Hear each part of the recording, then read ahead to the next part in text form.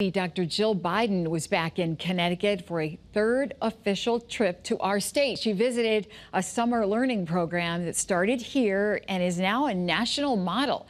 Channel 3 chief political reporter Susan Raff is live at Albertus Magnus College in New Haven, where the First Lady got to learn a bit herself. Susan.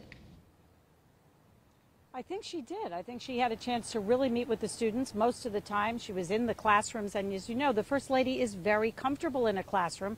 Her career was spent teaching, and she still teaches. As for this program, Horizons, the goal is to create a better environment to engage students in learning and also have some fun doing it. It was not just another Wednesday at Horizons. Today, children at this summer learning program had a special visitor. First Lady Jill Biden, who still teaches, spent some time in the classrooms. The children may not really understand who Jill Biden is, but they seem to enjoy having a visitor.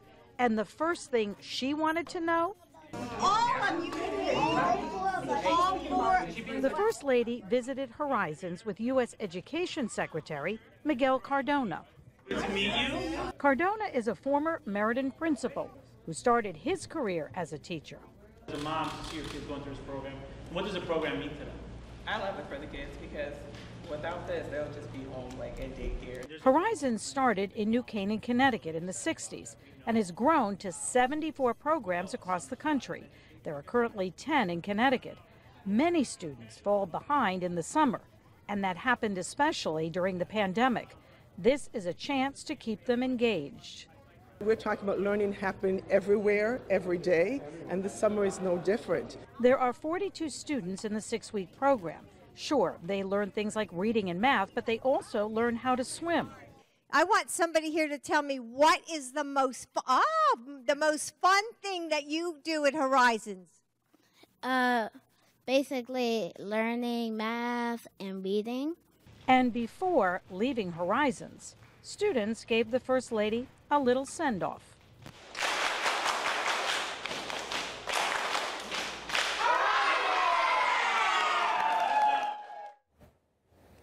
Not a bad way to spend the summer, a little learning, a little swimming, and the students seem to have a lot of fun doing it. And what's even better, the program is free to children in underserved areas.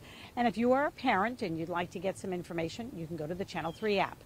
We are live in New Haven. Susan Raff, Channel 3 Eyewitness News.